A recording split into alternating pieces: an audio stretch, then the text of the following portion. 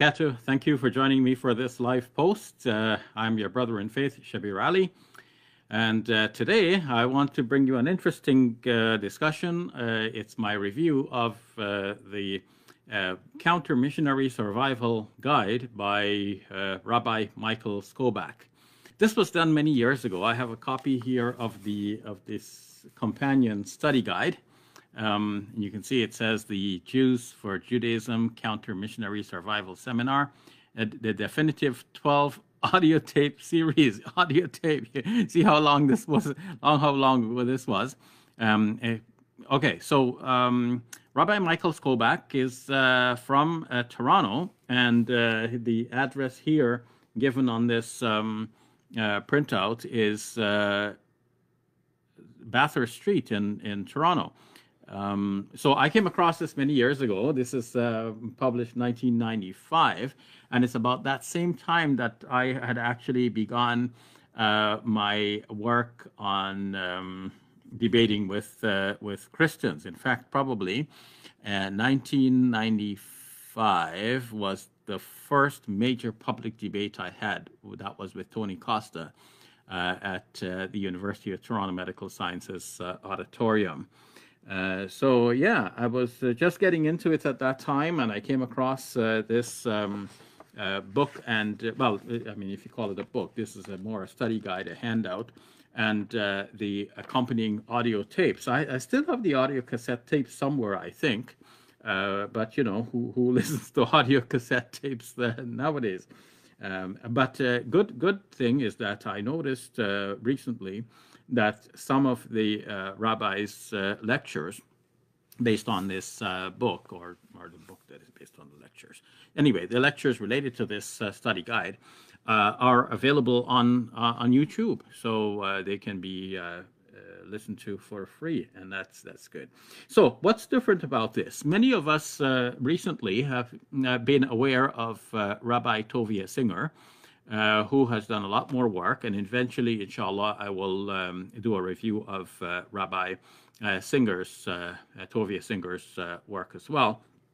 But for the moment, I would say that Rabbi Skobac's work is more, in a way, rudimentary, and Rabbi Tovia, you can say, whether it was based on this or not, it's hard to know. But I would think that, you know, there are streams and currents, and Rabbi Tovia Singer is part of that stream, that current of thought that is represented here by Rabbi Skobac's work. So we can say that Rabbi Skobac is, you know, in a way, a kind of a pioneer on this. Responding to missionary. So basically, Rabbi Skobac is saying, look, we're not a missionary faith, so he's not trying to convert anyone. And at the same time, he's not trying to demean the religion of anyone. He's not trying to critique another religion. He is just trying to respond to the missionary onslaught on Jews. Like, you know, missionaries come to Jews and they say, okay, you know what, you've been reading your Torah and the rest of the Bible all your lives, but you haven't noticed certain verses of the Bible, which we will now point out to you.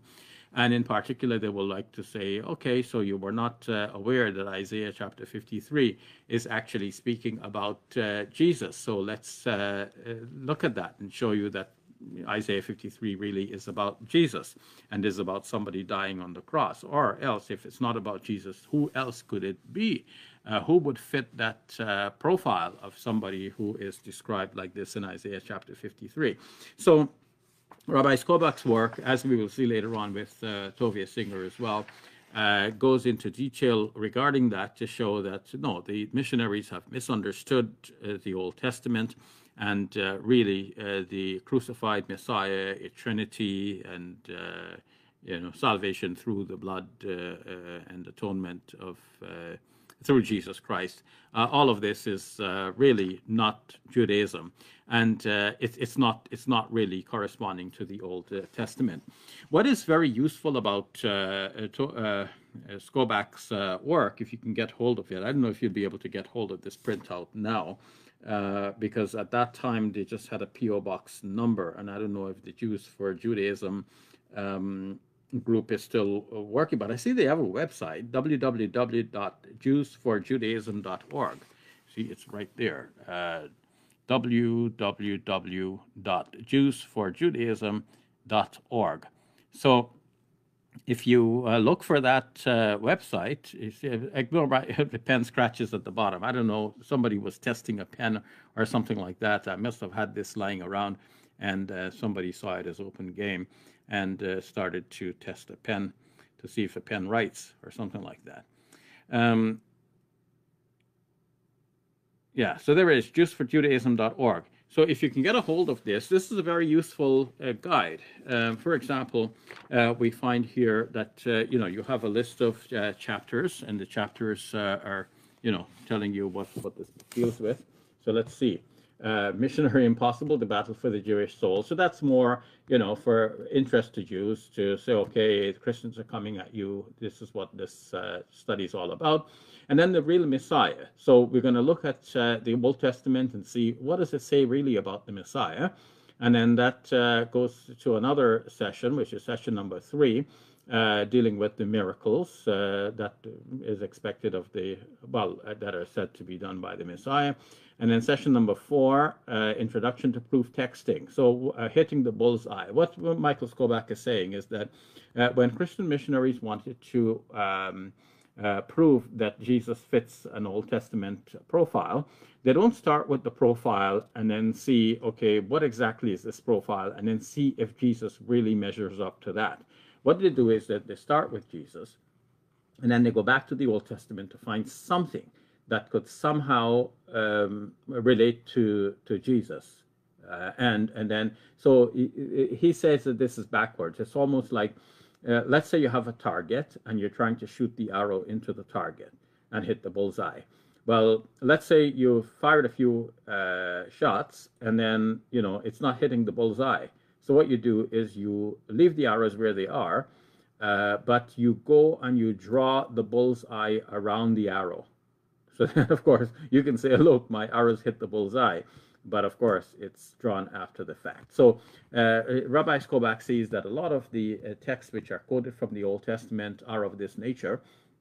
They're like drawn after the fact. The connection is made after the fact. And then sin and sacrifice and atonement. Sin, sacrifice, and atonement. So it's interesting to see how the Old Testament really is interpreted. See, we had this idea that sin in the Old Testament is paid for by the sacrifices, right? But what Rabbi Skobac and others are showing is that the Bible clearly says that these sacrifices were mainly for unintentional sins.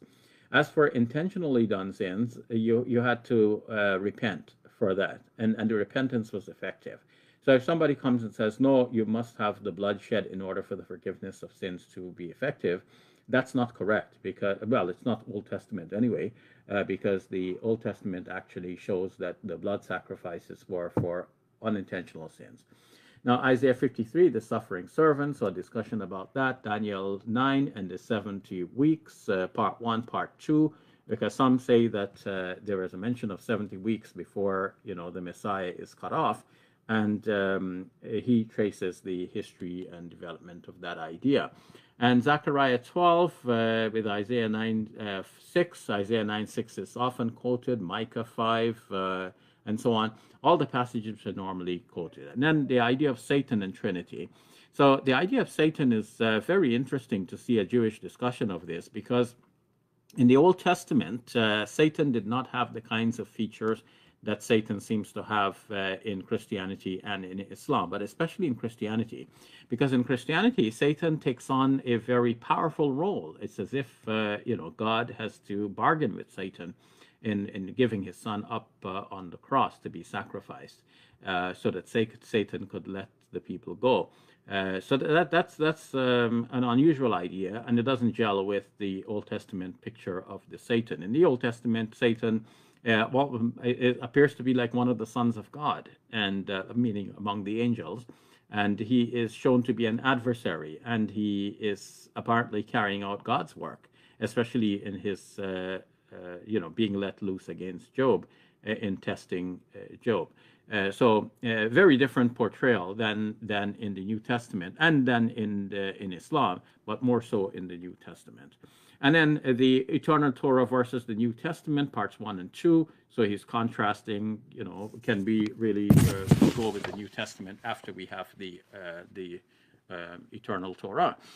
So a very interesting discussion. From a Muslim point of view, what would I say? I would say that this is a very I study a wide variety of materials. I read books which are written by Christians. I read books which are written by atheists. I read books which are written by a wide variety of followings. I read books on the world's religions. So it's not only like books written by Muslims that I read. And it's good to have this kind of well-rounded view and to see things from different angles. Now, from a Muslim point of view, Christians are close to us in one way, but Jews are close to us in another way. So Jews are close to us in one way, in that they believe in monotheism, and Islam is strong about monotheism, whereas we have some question about the Christian idea of monotheism. Christians say they believe in one God, but the one God is in three persons, and then that starts to sound to Muslims as though, we're talking really about three gods, but in a disguised way. Whereas with Judaism, the monotheism is clearer. Now, at the same time, Muslims have something in common with Christians that we don't have in common with Jews, and that's our belief in Jesus, on whom be peace. Now, Christians historically have contributed a lot to anti-Semitism, with their idea that the Jews killed not only a human being, but God, in a way, or at least the Son of God. And that's, an unimaginable crime from the Christian point of view. Muslims do not regard Jesus, on whom be peace, as God, and regarding him as a Messiah means that the crime against him was of a lesser degree. Moreover, from a Muslim point of view, there's a difference in that, whereas in the Christian Bible, it is mentioned that the Jews said, "Let his blood be on our heads and on our children as well." So that means the guilt for killing Jesus perpetuates through the generations. There's nothing like that in the Quran. So we don't have to, say that all Jews are blameworthy for this. One might be able to say, okay, if somebody is subscribing to the same set of beliefs and principles and attitudes that caused people to crucify Jesus in the first place, well, then they're equally blameworthy. But that's probably hardly the case nowadays, because the attitude is a very important aspect of that. And in modern times, we don't live with this attitude. At least I don't see this among Jews of today, that they feel that they have to, stamp out false belief and to the extent of killing one who comes and claims to be an emissary of God. So the landscape has changed. People's attitudes today are different from the way that people view things, even in the Middle Ages. So I wouldn't, extend that so much to people of this time. And so Muslims not having something in the scripture that demands that we have this continual hatred for another people, this, it's different from the Christian position. So two differences mainly. One is that we don't regard Jesus as being God, and two, we don't have a scriptural mandate to think that whatever was done there in the time of Jesus is somehow transferred to the later generations of Jewish followers. So having said that, so how do we regard a work like this? So we have something in common with Christians, we have something in common with Jews. More in common with Jews is the monotheism. More in common with Christians is the belief in Jesus, on whom be peace. And so we can learn something from both camps. From Christians, we can learn something about Jesus, how he presented his message, how he went about his work of proving himself to be a prophet of God in his time, and how he was opposed by people who were determined to kill him. On the other hand, we can learn from our Jewish friends how to interpret the Old Testament, at least to a certain extent. We wouldn't go to the extent of saying, okay, so we side with them now, and that means we're going to reject Jesus as well. No, in fact, some Jews of modern times may actually regard Jesus as a prophet of God. Maybe in a certain way, and maybe they will think that some of the teachings which are mentioned about Jesus in the New Testament are not authentic teachings about Jesus. And if we were to peel back all of these teachings and get back to the core of what Jesus himself taught, then maybe we'll see that Jesus is just like one of the Old Testament prophets. Okay, he claimed to be the Messiah. They were not so convinced about that, but that doesn't make him a false prophet, because from their point of view, a lot of people will claim to be messiahs, and that doesn't make a person necessarily, like, it's not a make or break thing. A person says he's the Messiah, they watch around and see, maybe he will rule or maybe not. If he rules, maybe that means that he's the Messiah. If he doesn't rule, I guess that means he's not the Messiah. So they had the wait and see attitude. And some of them are still saying, okay, we'll wait and see. If you say that Jesus is the Messiah, will come back and rule in the future, maybe we'll believe in him then. But in the meantime, it doesn't look to us like he was the Messiah. But that's not the same as being false prophet, because one could be a good man and still, have false messianic expectations for himself. Well, we stand then in between, and we can benefit from this work. So how might we benefit? One of the chief benefits I see in this work is that you will see in a nutshell the very important verses dealing with certain questions. Like, let's say, for example, we're dealing with Trinity. So we go to session number 9, and it's a bit, the page numbers are not mentioned in the initial contents page there. So we have to kind of like read through it here to see where the next session begins. So this is Daniel 9, 70 weeks. And then soon after that, we'll come to Satan and the Trinity. And that's it, Satan and the Trinity. So let's say the Trinity. So you want to find verses. You will see right in a nutshell, like verses one after another are presented so that you can see at a glance where the verses are. So you see only the chapter number Deuteronomy 4, but right under that, verse number 35, unto you it was shown that you might know that the Lord, he is God. There is none else beside him.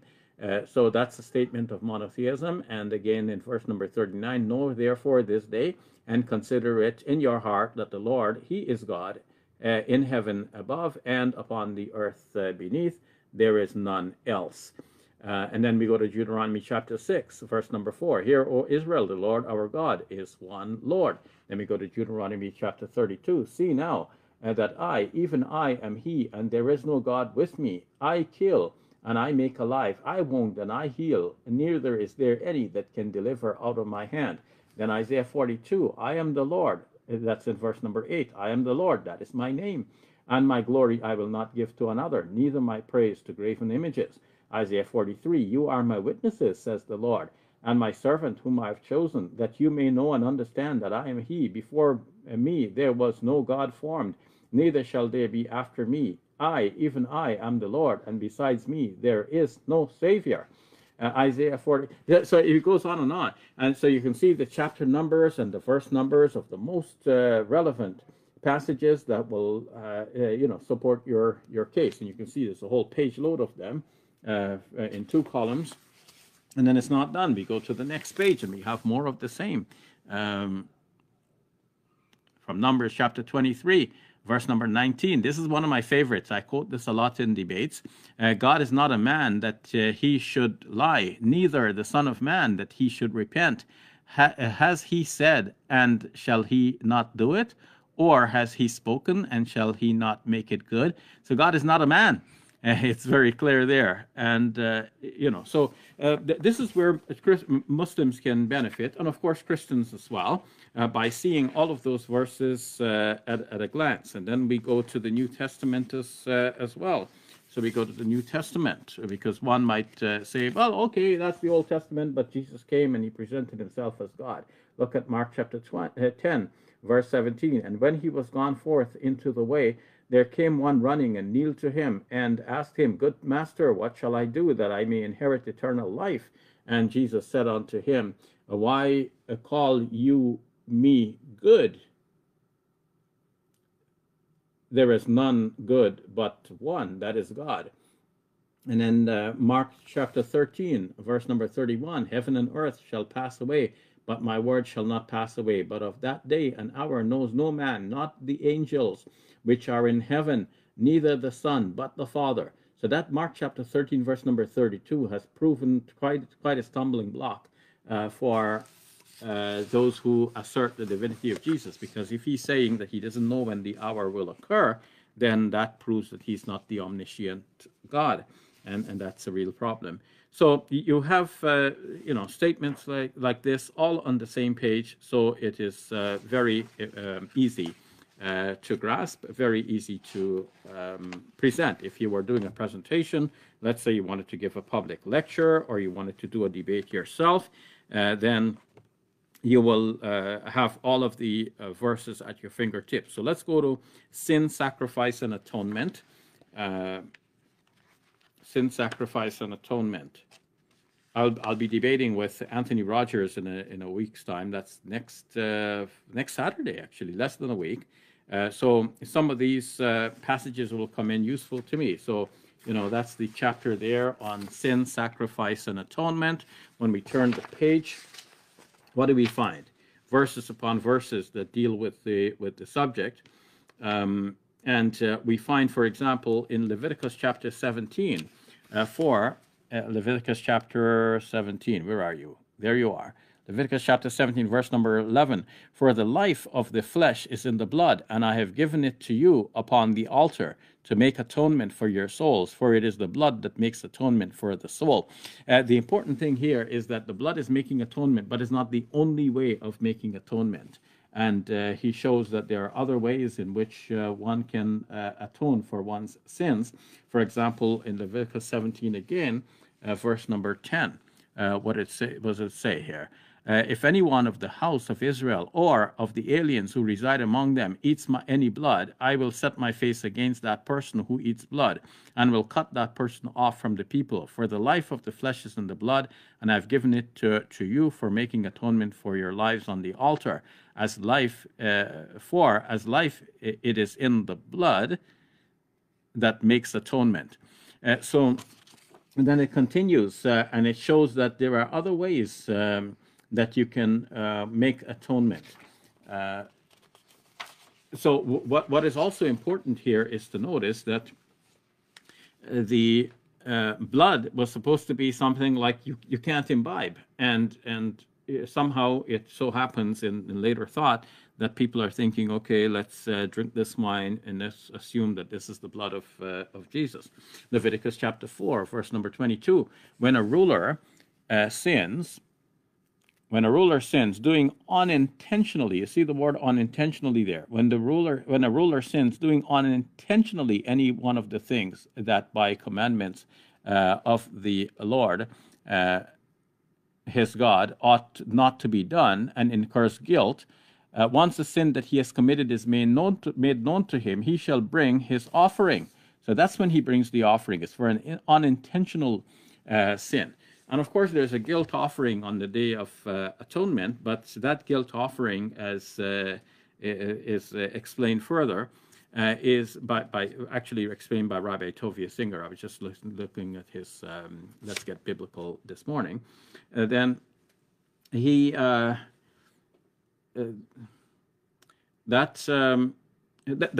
guilt offering was for violating the sanctity of the temple. And when the temple is no longer there, then the guilt offering, according to Rabbi Tovia Singer, is no longer applicable. Leviticus chapter 5 shows that actually you can bring flour. It doesn't have to be blood. So Leviticus chapter 5, verse number 7, but if you cannot afford a sheep, you shall bring to the Lord as your penalty for the sin that you have committed 2 turtle doves or 2 pigeons, one for a sin offering and the other for a burnt offering. You shall bring them to the priest, who shall offer first the one for the sin offering, wringing its head and the nape without severing it, and so on. And then verse number 12 let's say with verse number 11. But if you cannot afford 2 turtle doves or 2 pigeons, you shall bring as your offering for the sin that you have committed 1/10 of an ephah of fine flour for a sin offering. You shall not put oil on it or lay frankincense on it, for it is a sin offering. You shall bring it to the priest, and the priest shall scoop up a handful of it as its memorial portion, and turn this into smoke on the altar with the offerings by fire to the Lord. It is a sin offering. And then verse number 13. Thus the priest shall make atonement on your behalf for whichever of these sins you have committed, and you shall be forgiven. That is a very important statement, you know. So if somebody's saying, no, you have to get the blood sacrifice, otherwise you cannot get the forgiveness of sins, it says right there in Leviticus chapter 5, verse number 13, that after you present this offering of flour, you will be forgiven. So, in short, that's a very useful set of lectures. You can find them on YouTube, inshallah. At least I stumbled upon a few of them recently, so I hope they're all there. Otherwise, get the cassettes from somebody, and if they're still in cassette form, then try to find a way to legally set them onto a modern way that people can have access to them, maybe by YouTube or something like this. So Rabbi Michael Skobac, his Counter Missionary Survival Guide, it was presented in audio cassette lectures, and this is the handbook that goes with it. As you can see, it was published in 1995. It was a long time ago, but that was the time when I started debating with our Christian friends in public, and this has actually proved useful to me over the years. So that's all I want to say about that work by Michael Skobac today, and I would open up for your questions and comments. So let me set this up so I can see your comments very easily, close to the camera. So here we are.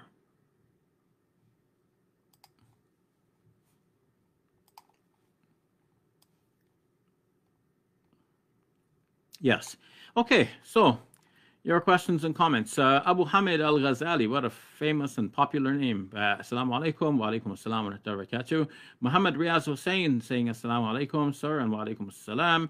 And my brother Muhammad Mustafa Doshirovich. Forgive me if I mispronounce your name, brother. And saying, mashallah, I'm benefiting a lot from your vast knowledge. May Allah reward you abundantly. Okay.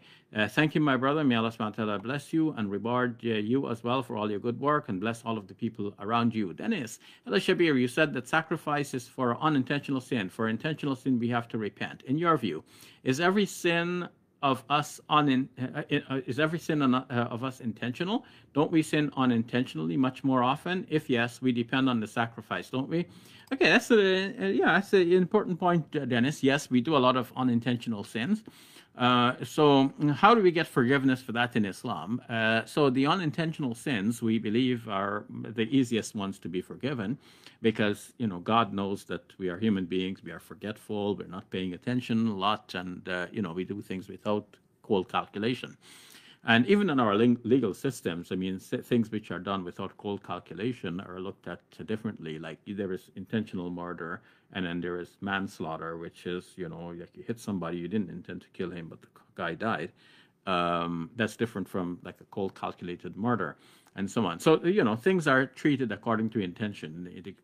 In a famous hadith is mentioned, innamal a'malu binniyat, the actions are judged by intention. So that's, the Islamic side of it.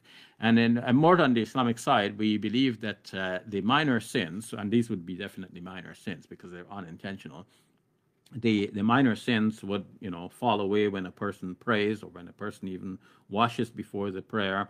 And on so many different occasions, God just seems to be looking for an excuse to just do away with all of these.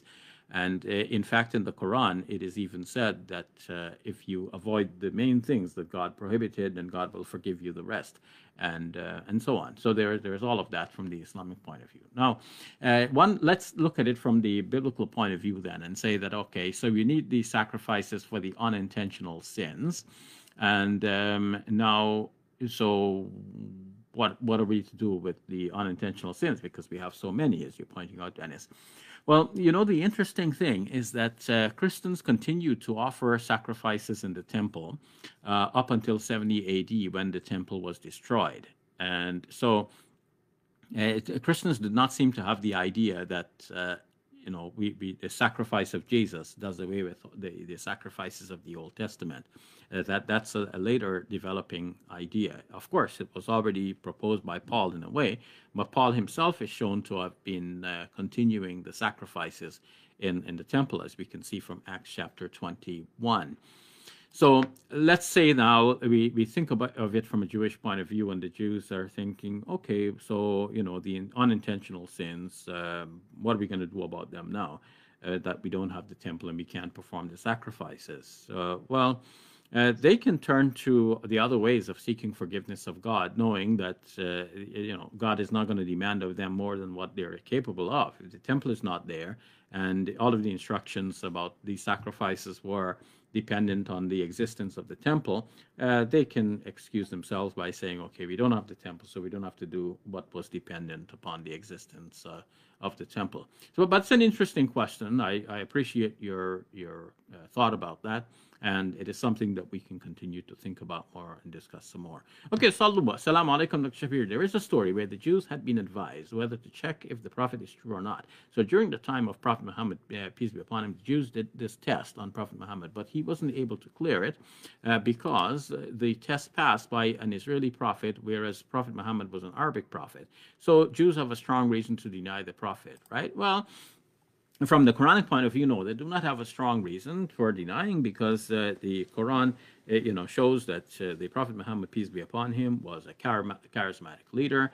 He was in every way demonstrating himself to be a prophet, a messenger of God, and people who reject him are therefore in error for having rejected him.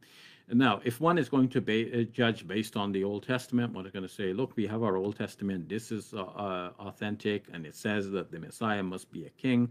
And not only a king, but he must be from among the Israelites themselves, and because a king has to be from the Israelites themselves, well, then that's reading too much into the prophecies which are in the Old Testament. In any case, the Quran does not accept that the Old Testament is 100% preserved. So one would have to have good reason for thinking that the Old Testament is 100% preserved in the first place in order to use that as the benchmark for deciding if the Prophet Muhammad, peace be upon him, is the prophet of God in every detail. But if one takes the Old Testament in a general way, then one will see that it speaks about prophets to come in the future, and there is no reason for denying the Prophet Muhammad, peace be upon him, as having that role. If the Old Testament had said very clearly in an undisputed manner that there is no other prophet to come, well then, yes, we will say anyone who comes and claims to be a prophet cannot be one. But there is no such verse in the Old Testament. As for the verse which says that, the kings must be from the king that will be like Moses must be from among the Israelites, well, then, that's akin to other verses of the Bible which praise the Israelite nation and seem to reserve the greatness for the Israelite nation. That must be seen as the history written by the winners and not necessarily true in fact. So if people were being really honest with their scriptures, they might have recognized the Prophet Muhammad, peace be upon him, as a prophet of God, and history would have evolved differently. That's, of course, the Muslim point of view. Some others may have a difference of opinion with me. Okay, I see that Tuan Idris, my friend, is here. I didn't see you. Okay, so you're replying to Salu. So I think that's not true. It was Abdul Salam, the Jewish rabbi in Medina, who accepted Islam on meeting the Holy Prophet Sallallahu Alaihi Wasallam. Thank you for that comment, Brother Tuan. And yeah, I look forward to seeing you soon, inshallah. Salu, 355. When Allah said, "O Jesus, indeed I will take your soul and raise you to myself and purify you from those who disbelieve and make those who follow you superior to those who disbelieve until the resurrection." Who is Allah talking about when He says those who follow you? That is Jesus. It can't be Muslims, because we follow Prophet Muhammad, and Allah has said that those who follow Jesus will remain in a dominant position till the day of judgment. Is Allah speaking about Christians? No. So we are, in fact, followers of Jesus, on whom be peace, as well. Of course, the followers of Muhammad sallallahu alaihi wasallam, who are also followers of Jesus, did not exist at that time. At the time of Jesus, or immediately after he was taken away, which is the context of Surah 3, verse number 55. But if we think of the followers of Jesus as a large set, then that set includes Muslims as well. So it starts out with those who were disciples of Jesus, on whom be peace, and the early Christians after him, and it includes even Muslims for this time. So when Allah subhanahu wa ta'ala says that He's going to make those who follow Jesus over those who disbelieve in Him, then that would include the Muslims as well.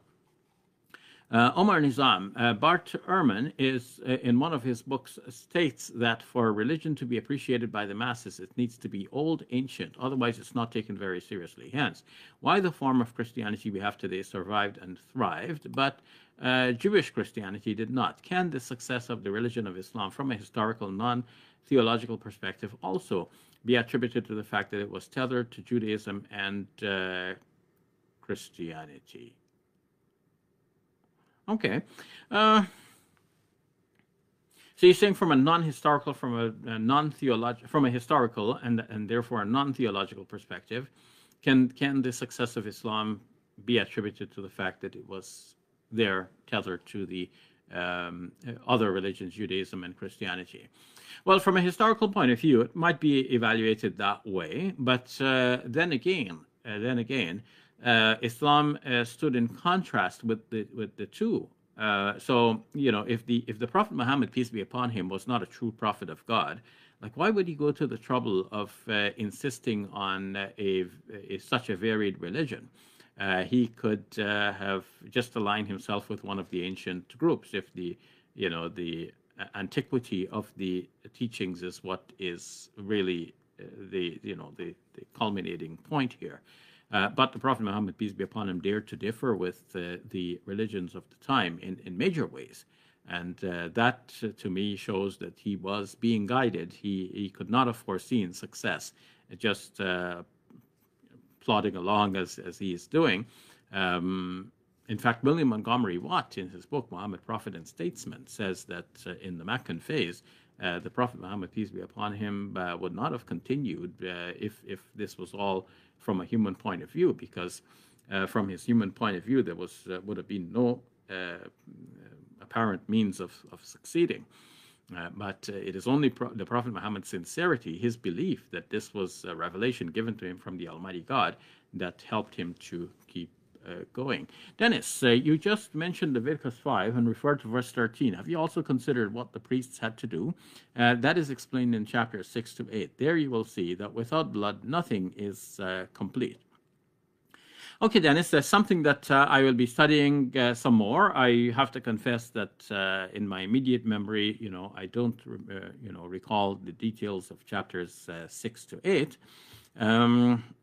But I'm sharing with you what the rabbis are saying. And it's not only rabbis. I stumbled upon recently a website written by a Christian. I mean, the articles therein are written by a Christian, and he was dealing specifically with Hebrews chapter 9, verse number 13. I don't remember where the website is, but I will want to look it up again and study it some more.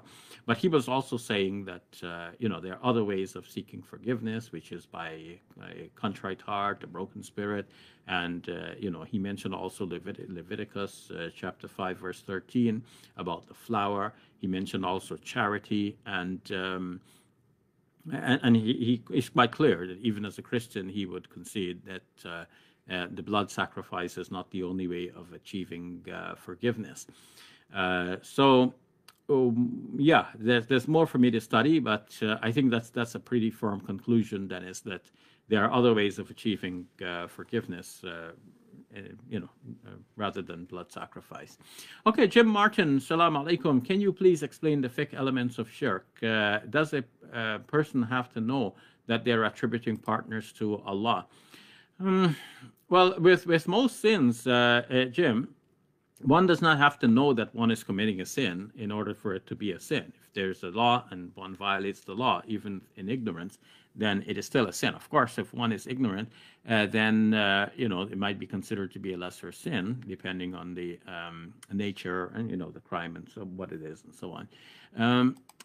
So as for shirk, attributing someone else as a partner with God, an associate of God, showing that God has an equal and so on. All of this is considered to be shirk in the Islamic faith, whether one knows that one is doing it or not. And then Omar Nizam.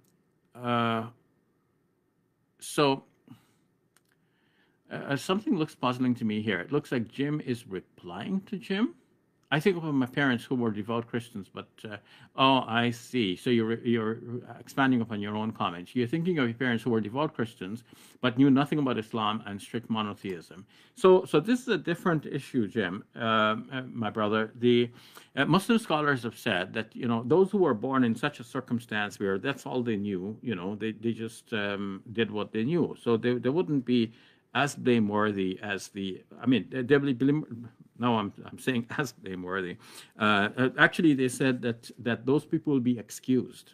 They will be excused because they didn't know. They were not in a position to know. So that's I think a key ingredient here.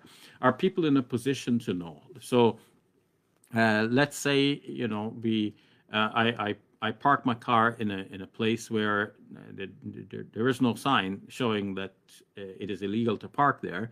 Well, the city won't go after me, even if they put a ticket on my windshield. I can contest it because I can say, oh look, there were no clear signs, so there's no way that I could have known. But let's say they put the sign, but I didn't bother to look at the sign, and I parked there. And later on, I say, I didn't know that parking was prohibited then. Well, the reply from the court will be that you were in a position to know. You should have known because there is a sign clearly posted. Now, for some people, the sign is not clearly posted about the difference between monotheism and tritheism, and the monotheism and shirk, and so on. So people follow what they have been brought up in the context and the environment in which they were born, and so on. And they're not really in a position to know any better. Now, we can't judge who is in a position to know and who is not in a position to know. Only God can judge that. But we can have, some inkling, some idea. And we're sensible people. We can judge and see that in some situations people really did not know or were not in a position to know. Our Muslim scholars in particular, some of those who are most orthodox, they said that as for the people who lived some generations after the Council of Nicaea and before the preaching of our Prophet Muhammad, peace be upon him, they will be excused for their belief in the Trinity because that's all they knew. So may Allah subhanahu wa ta'ala bless you, Brother Jim, and your family, and may Allah subhanahu wa ta'ala show you on the Day of Judgment that He has done everything with justice and fairness and wisdom, and may you not be disappointed by the results that you see on that great day. Okay, Brother Omar Nizam, in today's day and age, do you feel that all of us who are believers, Jews, Christians, and Muslims, should set aside the theological debates and prepare ourselves for the challenges that are being posed by historical, critical scholars of the Bible and the Quran?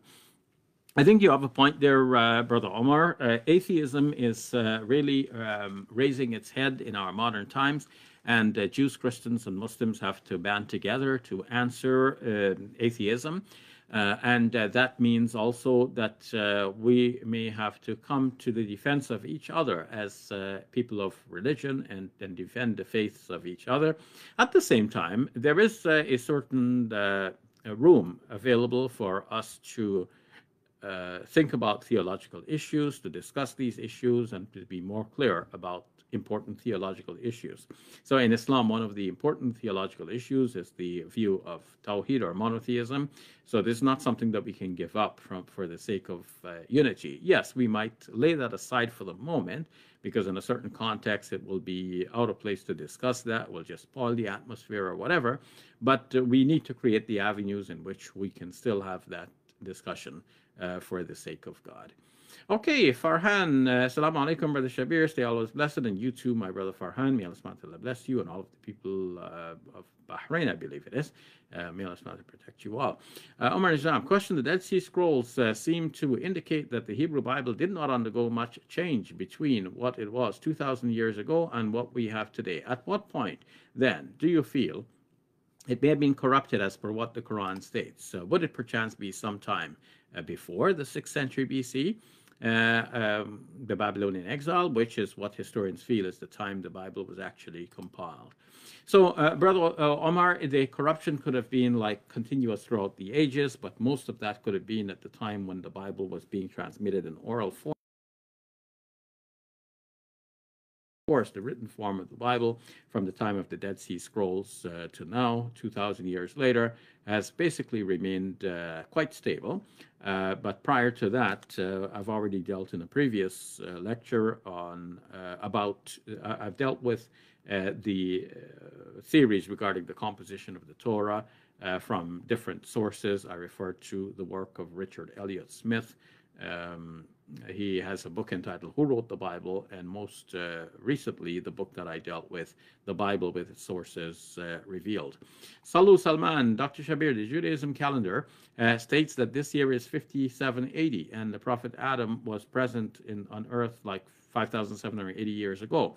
Then, how come that scientists have been finding evidences that humans are present on Earth for a long time, for more than 100,000 years ago? So, and naturally, scientists would not regard the biblical dating as being scientific, and many Christians and Jews would regard their dating as well to not be meant exhaustively, to be exhaustive. The generations which are listed may not be a complete list, because when one says that this person begot that one, maybe they meant that despite many generations being past, this is the next descendant, and God knows best. In the Quran, we don't have this difficulty because the Quran does not mention the generations in sequence and does not mention the length of each generation. So to be very clear, the Bible says this person lived for so many years and then had this son, and then that son lived for so many years and then had that son, and then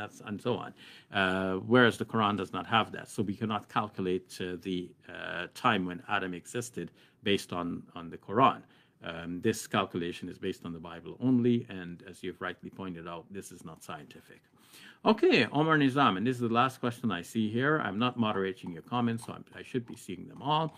And this is the last one, and then we'll be done for today. Omar Nizam, I'm a bit puzzled by the idea or role of a chosen people. What is the point of a chosen people if a prophet has been sent to each and every nation since the beginning of creation? So, Brother Omar, it seems to me that the idea of the chosen people in the Bible is not so much that this one people are somehow, favored by God, because God's favors are with all people, but they have been chosen in a particular way for a particular covenant.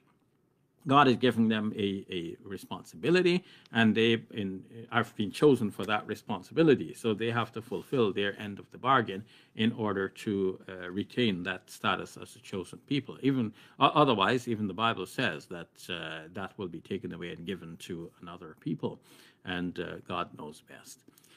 So that brings me to the end of my discussion with you for today. Join me again next week, God willing, for another such. And in the meantime, do look for the announcements regarding my debate with Anthony Rogers to be held next Saturday. It'll be in the afternoon in Toronto, but you will check the local times elsewhere. Probably it'll be like 3:30 in the afternoon in Toronto. But watch for the announcements, which probably will be on my Facebook page, or check with Anthony Rogers and his pages and Ministry to Muslims. I believe that's the organization that's hosting it all, with Pastor George Saig. So look for announcements that may come from that source as well. So in the meantime, do support the humble work which I try to do for the sake of Allah Azza wa Jal, to promote His message worldwide. You can do so by going to the website of the organization that I represent. That's the Islamic Information and Dawah Center International. And there you can click on the donate button and send us a donation to help our mission. Or if you remember my name better than that long, Islamic Information and Dawah Center, it's actually simple in terms of the website. It's islaminfo.com. But if you want to go to my website, shabirally.com, same result. Click on the donate page and you can send a donation. You can also send me a question, which I will try to answer for you. So, Jazakumullah khairan. Thank you for joining me today. May Allah subhanahu wa ta'ala bless you, protect you, all of the people around you. May Allah subhanahu wa ta'ala protect you all and us all from COVID-19, from every other disease and sickness and distress and stress. We ask Allah subhanahu wa ta'ala to reopen the places of worship so that we can worship you, Ya Rab, in a way that is safe for us and pleasing to you. Open up the places of Hajj and Umrah so that we can visit those and take us there in a way that is pleasing to you and safe for us, Ya Rab. Ya Rab, we ask you, Ya Arhamar Rahimeen, to look into the hearts of everyone who has joined us today. We all each have needs and desires, Ya Rab, oh Allah. We ask you to look at our hearts and see what we need and desire and wish. If these are in harmony with your goodwill and your pleasure, and if these are beneficial for us in this life and the life hereafter, then grant us the fulfillment of these. Otherwise, we ask you to bring us the good from wherever it is and make us happy with that, Ya Arhamar Rahimeen. Subhana rabbika rabbil izzati amma yasifun, salamun ala al-mursaleen, walhamdulillahi rabbil alameen. That's it for today. Assalamu alaikum. Peace be with you.